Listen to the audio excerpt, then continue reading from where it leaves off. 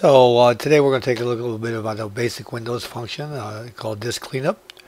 Disk cleanup actually comes with Windows 7 or Windows 8, and if you see here, this SSD I have is pretty full.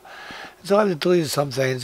There's other things I can delete as well, but I can control all these the extra files in here by simply typing in disk cleanup from the menu. And then we'll go into here, and you see right there, and it launches the disk cleanup utility, and which is an automatic utility that allows you to get rid of unnecessary or unwanted files.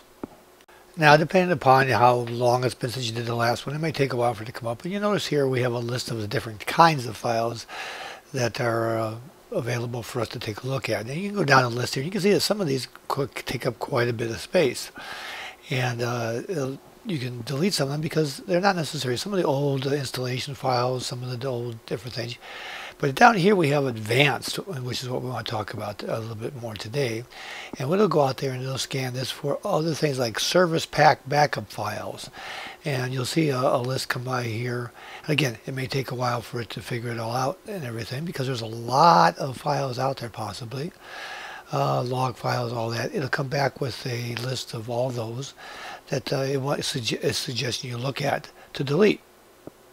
So when it starts off, you click on OK after you've selected those files. Some of them are pretty large, they're half a gig, you know, for some of the old system backups, the service pack updates, Windows Update, a lot of the different files that you really don't need anymore.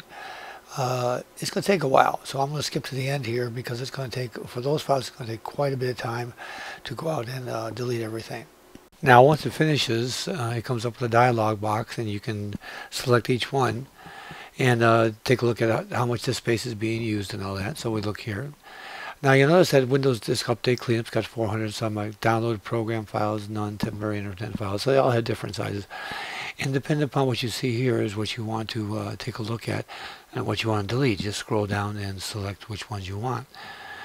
Some of these are history files for backups and stuff you don't want to touch. You can go ahead and just leave those alone. But the recycle bin, 722 megabytes, system log files, 340K, that's no big deal really. There's another half a gig right there. So you see a total here of 2 gig available. So we'll go ahead and do that. We'll go down here and say, okay, I'm done. I've reviewed all that, and say, okay.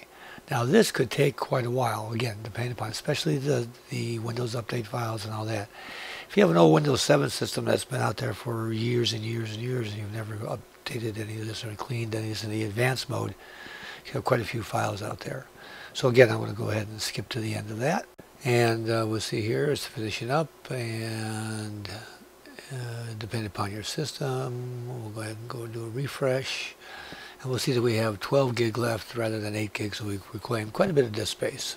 So there you have it, the basic Windows function everybody should know. Run the disk cleanup and advanced disk cleanup every so often to keep your hard drive cleaned up and all those unnecessary files gone.